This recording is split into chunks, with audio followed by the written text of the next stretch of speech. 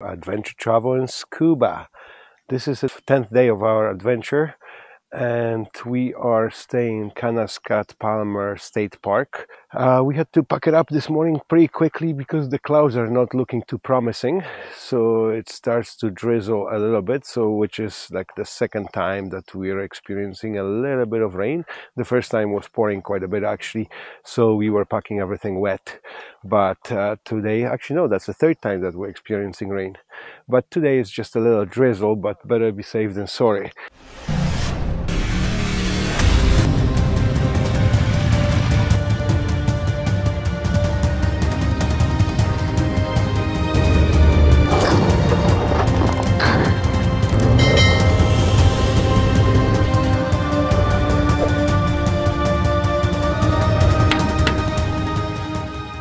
So we pretty much packed up all the tents right now, getting the breakfast ready. Yesterday we had a great day, or last week when you're watching this video, we had an awesome day heading on to Mount Rainier. That's a glacier, a volcanic mountain as well. There's a glacier all around that mountain. If you watch the previous video, you'll see that. At the same time, the breakfast is getting ready, and today is bacon and eggs, one of the favorite breakfasts that we love, all of us pretty much. The campsite is pretty nice. It's a very lush forest, almost looks like a rainforest in British Columbia, but we are just outside of the American road that we did yesterday. Today's plan will be heading on to northern part of Washington and slowly making our way towards Canada.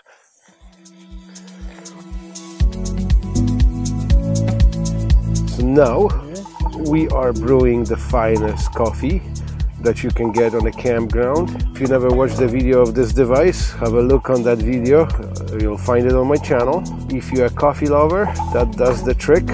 So you can have an espresso shot, Americano. There's a few different coffees you can make with this thing. And I wish it made more coffee, but since it's Americano, it's not too bad. Top up with water and good to go. Ooh, yes. Now, it's my portion of bacon cooking. See, this is what happens when you don't have a frying pan.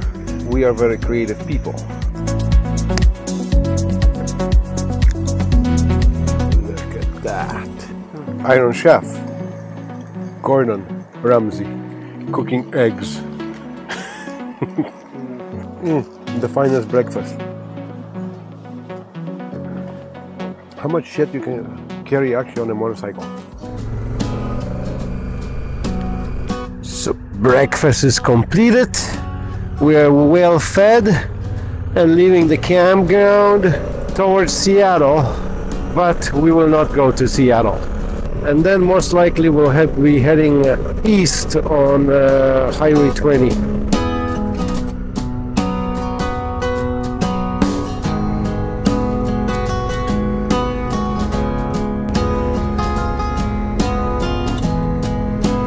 That's a pretty cool little town, Arlington. And there we go, I-90 in front of us. So there we are, we're almost approaching Seattle. There's the downtown right in front of us here. And welcome to the freaking traffic that we haven't seen for 10 days. Civilization is welcoming us with the nice traffic at 10:10 in the morning.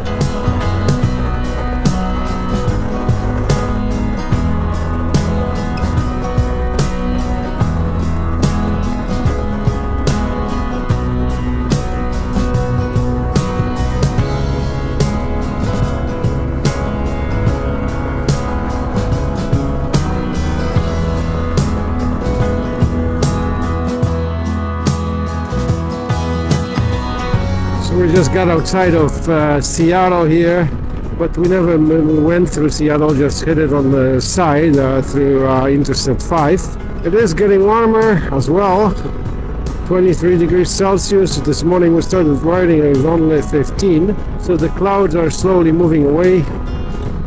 I hope it's not going to be too as hot as the last couple of days, because that was to the extreme. It was a perfect weather riding this morning, like between 15 and 20 degrees Celsius. But anything over 30, it's torture. Riding in a full gear. So on this exit here, we managed to grab ourselves a cup of coffee. So that's my third cup of coffee today. So I'm loaded with caffeine.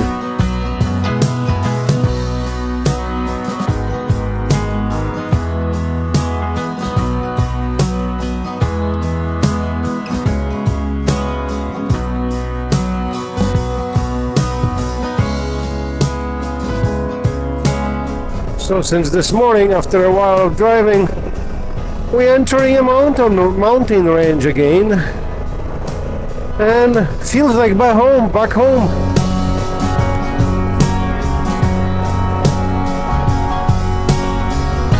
And right in front of me, there's a glacier on this mountain.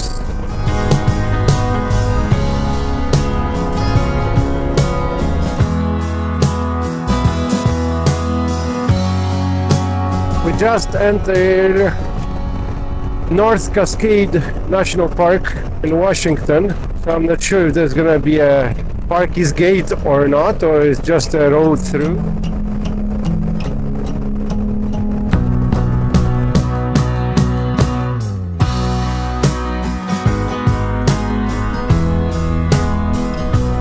Oh, look at that! That pergola made out of electric thingies, isolators. I think the dam is in front of us. What the hell is this all about? Yeah, it is a dam right here on the right. But that's like an old one or something. Oh wow, but the view here is quite spectacular, guys.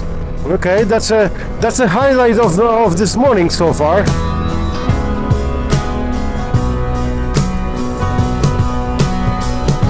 But look at again, all the trees are burned out here.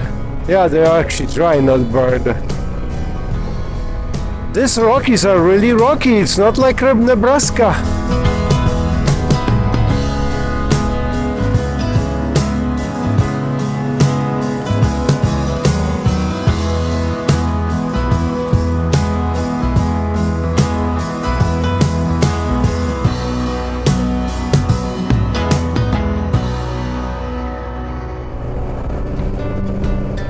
Oh, we're getting into a tunnel. How long is that tunnel? Not too long. Very similar to Fernie.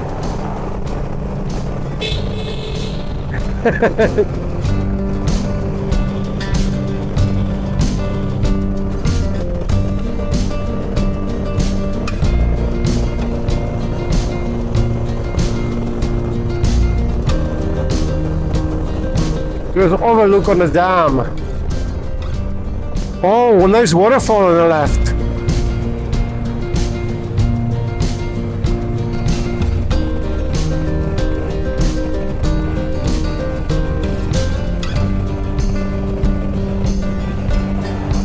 Oh, that's a short one. I expect it to be a tunnel.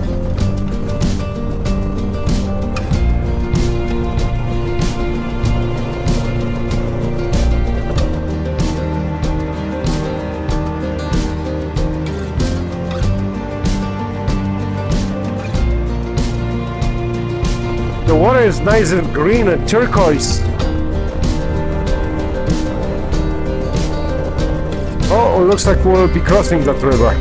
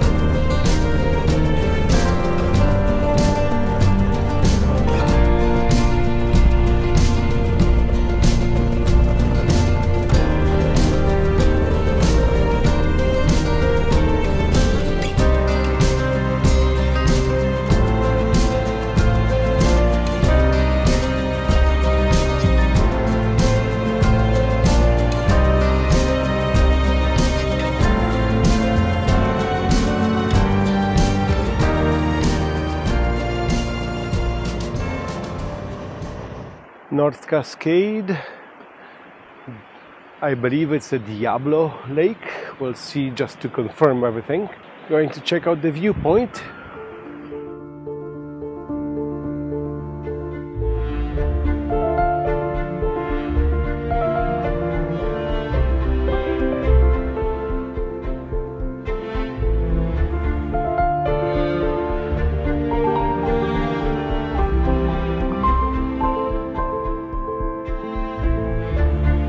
The wind is gonna kill you guys.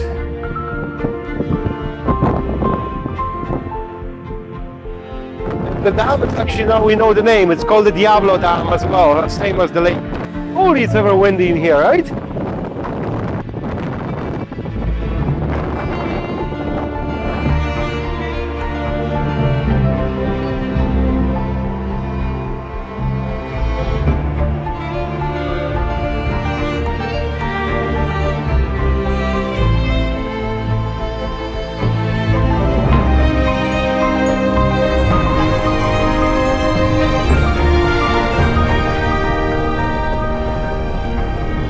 Just passing another dam. It's a Rose Dam.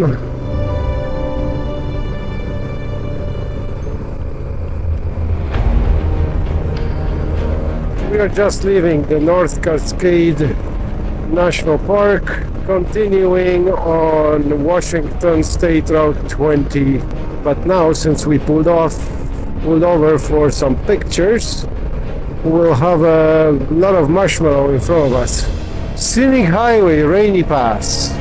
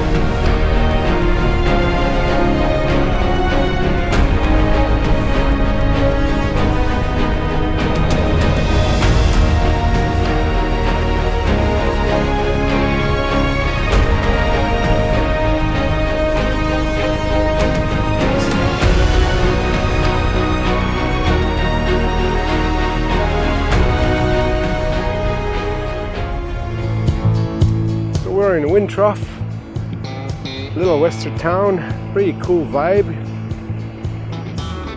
And there's a blues festival going on here today. That's why probably there's so many vehicles here. And it might be a tourist town as well.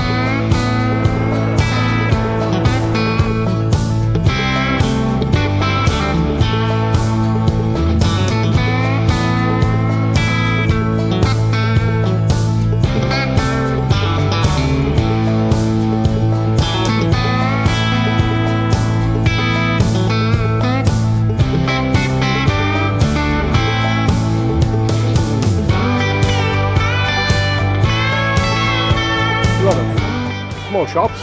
That's pretty much it for that town. Two streets crossing each other. Wine shed in front of us. Brewery shop. Bogdan, where are you? Brewery is here.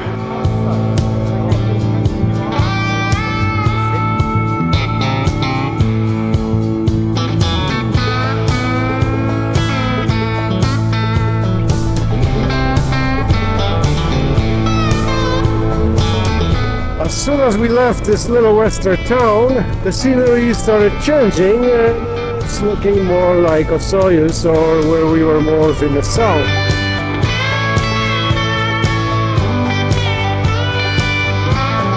Just burned out grass, exposed rock, and a lot of pine trees. So that's totally different than what we've seen before we got into this little town. because over there we had a nice and beautiful and green lush pine trees and a lot of lakes and a totally different type of rock comparing to what we see here. This section is almost seems like a desert, very similar to that southern Washington part where we were at, close to Columbia River. And we will be on our last stretch right now, heading towards Canadian border. So at this point to Calgary we have another 548 miles to go. But that's not gonna happen today. We're not gonna push it that far. We will ride probably for another 2 hours or so. Another option, we're still thinking if that's exactly what's gonna happen, but there is a chance if we feel good enough, we might make it all the way down to Nelson, British Columbia, because my friend Bogdan, he has a good friend living just outside of Nelson. So that's also not that far away. That's only like around 4-hour drive. So that would bring us to about 8:30. Instead of finish riding about 5-6 p.m. as we normally do, we will have to push it to 8:30, which wouldn't be really that big of a deal. But that all depends how we feel, because right now again the temperature is hanging around 38 degrees. Fluctuating between 38 and 40 I see on my thermometer. Their thermometer is probably more accurate because they're showing 38, but on Africa Twin, since it's located closer to the inside of the engine, it becomes way less accurate.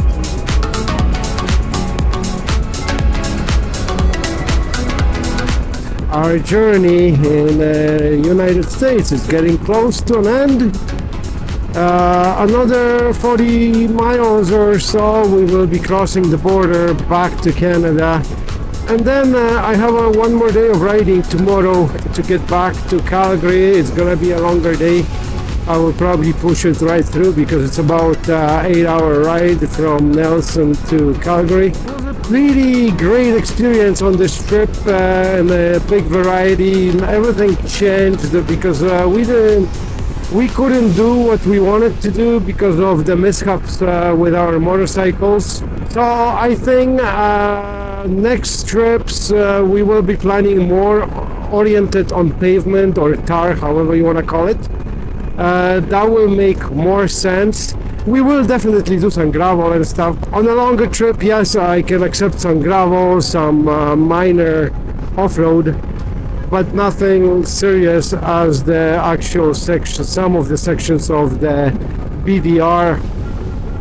I was expecting that the map that I pulled off the Idaho BDR, they were more towards normal, not really advanced riding, but I got to say that there's quite a few sections that we did that were very advanced, even though we did handle them, but I don't consider myself advanced rider or being really good at it. I can ride, but I do have my limits of comfort, and once I'm out of my comfort zone, I don't appreciate the riding as much.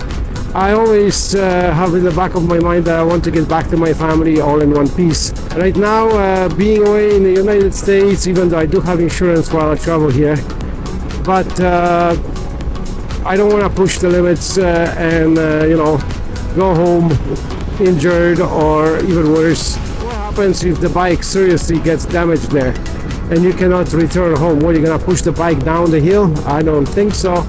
Good thing on my bike, only the fan on this trip went. That's an easy fix, hopefully, once I get home. What happens if you crack the engine case or something like that? Yeah, so JB Weld will do it temporarily, but depends how much oil you're gonna lose. And some of the distances are quite drastic. So anyways, I'll see you guys in a bit. I'm approaching the border crossing, so it's we are very close to the border.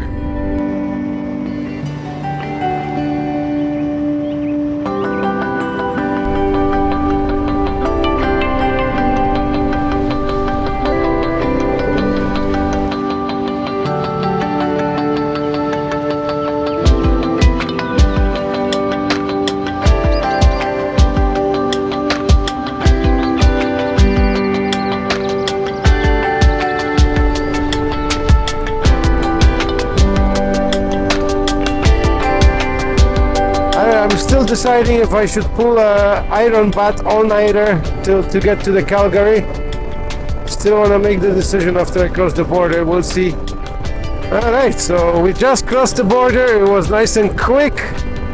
No headache for a change. No issues. And we are about 2 kilometers from Grand Forks, British Columbia.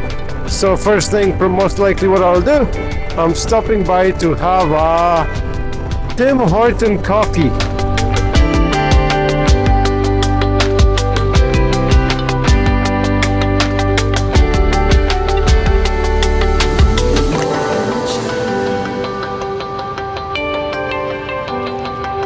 Guys, just a little side note. After pulling into Tim Hortons here in Canada, we traveled through 5 different states. We have ordered many different drinks. And only bullshit in this freaking country, our Prime Minister Trudeau offers paper straw. What kind of a crap you're drinking? An ice cap and the straw is melting, getting soft. Everywhere in states, you're having a drink with a normal plastic straw. Nobody gives a crap about it. I don't get it. The left wing gotta go, big time. Enough of this crap. Well, anyway, so we're back. Had a coffee at Timmy's with the paper straw. Now we're heading back to Nelson. Another couple hours of riding tonight. And tomorrow morning, I was planning to go today actually, but tomorrow morning I'll get up early and I'll head back to Calgary. Holy crap, look at the gas prices here, $1.74.